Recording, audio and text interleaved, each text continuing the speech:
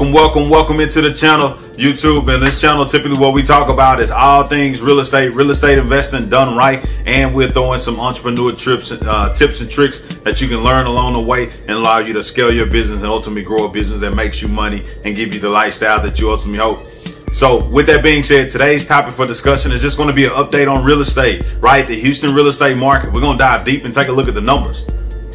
Right, the Houston real estate market is acting very, very resilient right now, and I'm very impressed by what it actually has to offer. So let's jump right into the numbers and take a look at it. So let's take a look at the numbers.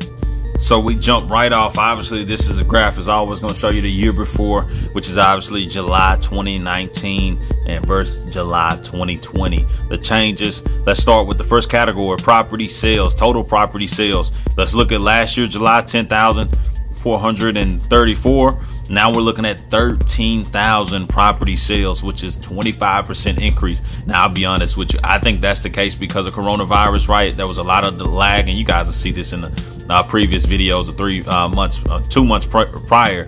But essentially, there's a lot of lag right now. There's a lot of people wanting to get it before August, right? The school systems always show up, and then essentially kids going back to school, nobody want to move. There's always a drop off from this month to next month. So I'll be excited to see what August says. But essentially, I think right now the 3,000 increase, the 25% increase is due to people being fearful of shutting down COVID and the loans and all that good stuff. So a lot of people are scrambling to make it happen, right?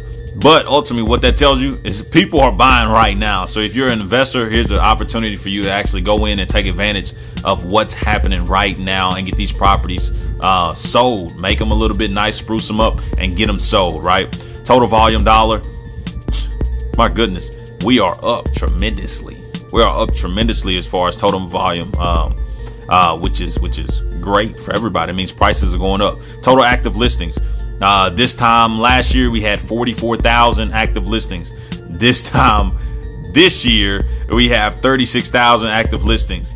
So we look at July's numbers increase in actual sales from 10,000 to 13,000. But look at the inventory, right? The inventory dropped almost 8,000, almost 9,000 houses that was actually listed. So that tells me that people are eager to go buy, and people are buying like crazy. And the best part about it, it's not that much inventory to go around, right? So this time last year, it wasn't many sales, but more homes for sale. Supply and demand is going to drive this price up. I'm pretty sure of it. So let's get to it. Hey, make sure you like the video. If you like real estate investing, entrepreneurship, this is the channel for you. Go ahead and subscribe while you're at it and hit the notification bell. Let's jump right back into it. Single family home sales.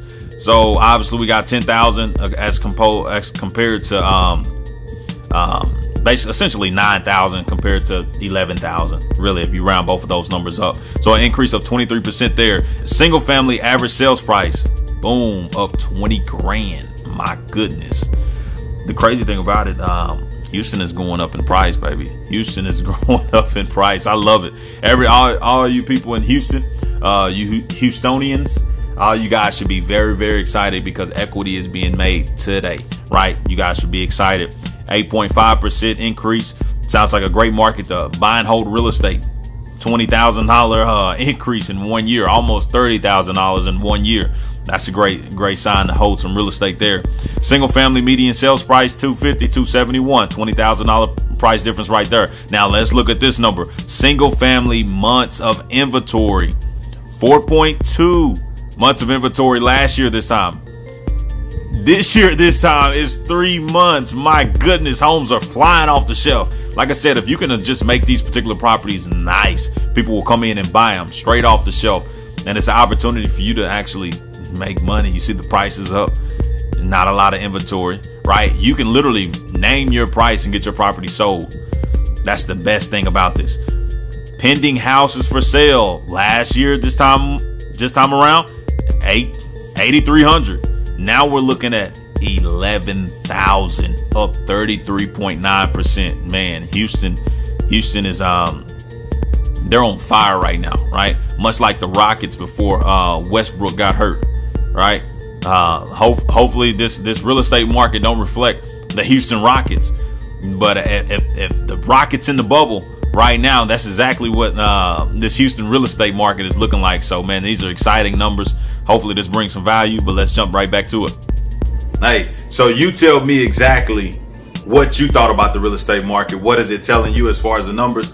How you think Corona has impacted these numbers so far? And let me know exactly if you got a market that you're in that you want me to actually add value and do a analysis on your particular market. Let me know. That way I can go get the data and I can let you know exactly what's happening. Is it a good market to buy? Is it a bad market to buy? All that type of stuff. So definitely keep winning.